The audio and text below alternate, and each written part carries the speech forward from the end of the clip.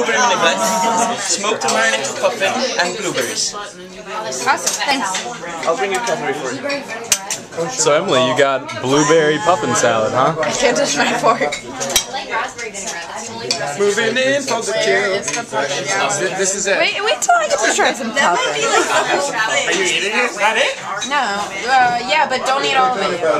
Because that might be like... Are you sure? No, there's plenty under there. What else would it be? No, that's a blueberry. The circle, that's... It's not a circle. Okay, I'll eat it.